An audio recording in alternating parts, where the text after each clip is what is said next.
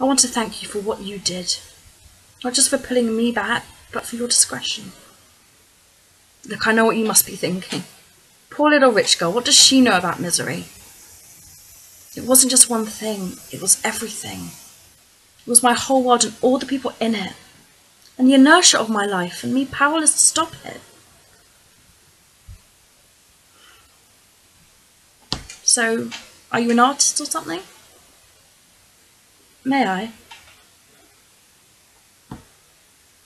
These are rather good. They're very good, actually. Jack, this is exquisite work.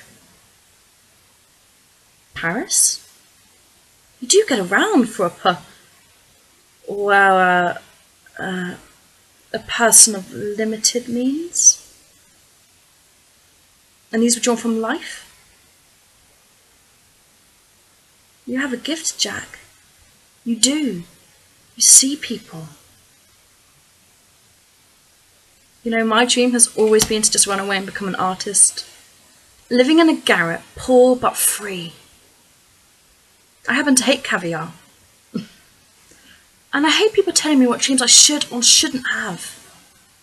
People expect me to be this delicate little flower, which I'm not. I'm sturdy, I'm strong as a horse. I'm here to do something with my life, not just sit around and be decorative. You see these hands? They were made for work.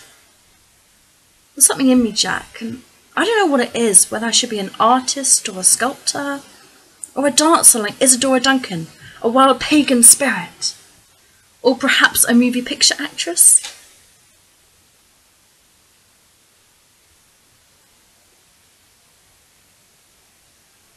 Why can't I be like you, Jack? Just head up for the horizon whenever I feel like it. Say we go to a pier sometime, even if we only ever just talk about it. No, we'll do it.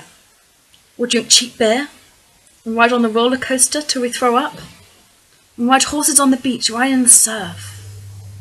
And I'll do it like a real cowboy, none of that side saddle stuff. You think you're a big tough man? You try side saddle. My crowd, they think they're giants. They're not even dust in God's eye. I think I was mailed to the wrong address, don't you?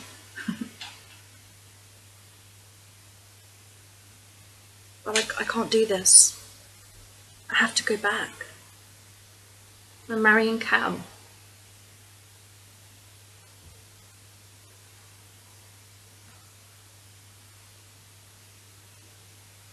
Can I change my mind?